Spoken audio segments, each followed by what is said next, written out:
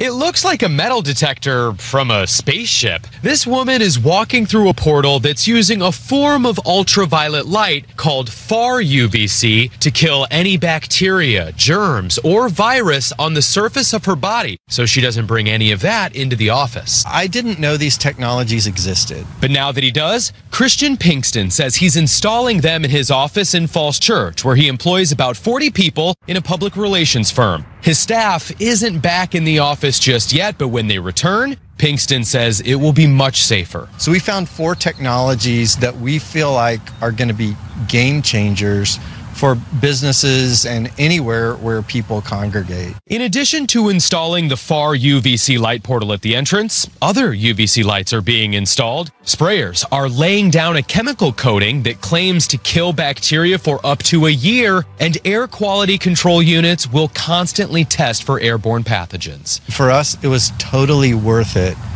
to be able to guarantee the safest possible environment for our team. Researchers at Columbia University are testing similar technology. Just this week, the researchers announced their initial tests are successfully killing coronavirus with far UVC light, and they add exposure to this light is safe for humans. Pinkston says he's hopeful his staff will feel confident their office is clean when they eventually return. Reporting in Falls Church, Drew Wilder, News 4.